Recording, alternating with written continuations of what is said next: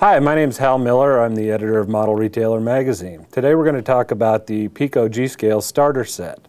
Piko's G Scale starter set includes an 060 saddle tank engine, a caboose, and a boxcar. It also has a 47-inch circle of brass track, which is good indoors and outdoors, and a transformer and the wiring needed to connect it to the track. The track is very durable, constructed of brass and plastic. It's compatible with all brands of G-scale track. Very easy to assemble. All you do is slide the tracks together.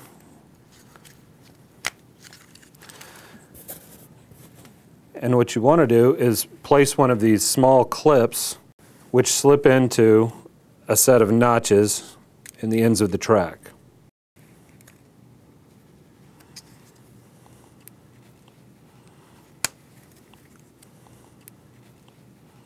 The connector holds your track in place and keeps it from coming apart. Included in the set is a 0 to 20 volt transformer with the power pack. One of the neat things about the transformer, which operates forward, stop, and reverse, is the way the wires connect to it. What you have is press-fit terminals. You just press down one of the terminals, insert the wire, and it's secured. Hooking the power pack up to the track is also easy because of these screw-type terminals, which attach to the rails. All you do is take one of them, unscrew the pressure screw, slide it under the rail, and tighten the screw.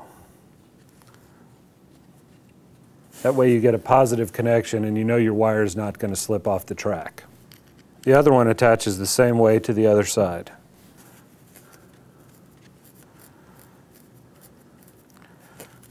Which makes a very neat wire installation. Since the connectors are color-coded, it's a great set for the beginner because it's almost impossible to get the wiring crossed up. You'll notice on the transformer itself that you have white and black connections. We'll connect the white wire to the white terminal and the black wire to the black terminal. On the controller, you'll also have a black terminal and a white terminal.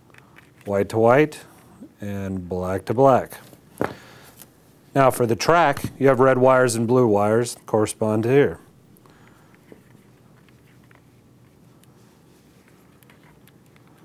Blue there, red there.